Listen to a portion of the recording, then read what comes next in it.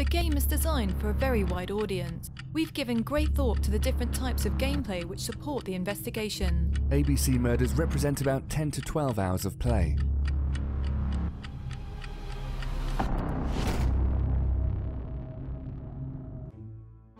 What are the different features offered by Agatha Christie, the A.B.C. murders?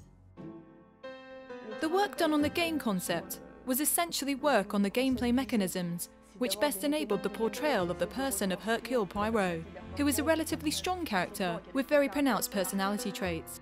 Hercule Poirot was such an intellectual character that it was necessary to intellectualize as much as possible the game's mechanics. Hercule Poirot is not very manual, and he's even ever so slightly affected. He does not handle many objects.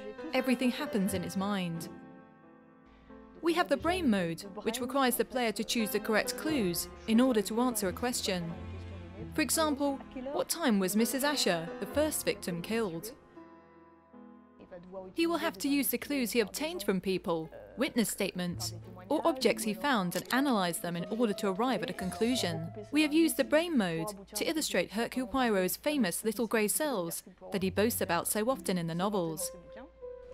There is also a psychological aspect. This is Hercule Poirot's main asset. When he sees someone, he's able to deduce many things without even speaking to the person.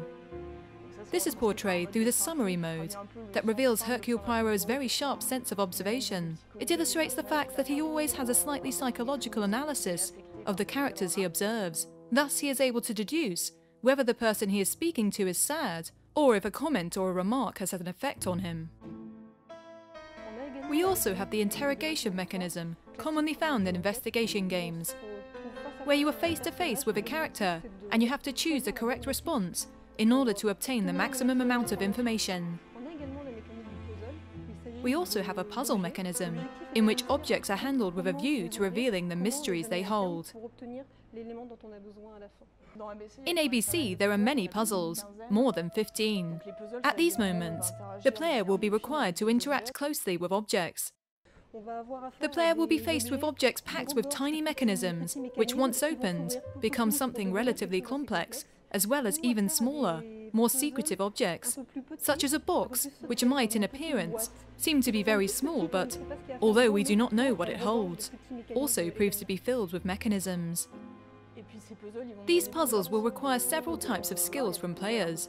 Some puzzles are based more on observation, and you have to turn the object in all directions in order to find information or instructions engraved on it. There are also puzzles that require more thought, with enigmas helping you understand how a mechanism works in order to be able to activate it. All these puzzles can be found in the scenery and on a relatively large variety of objects.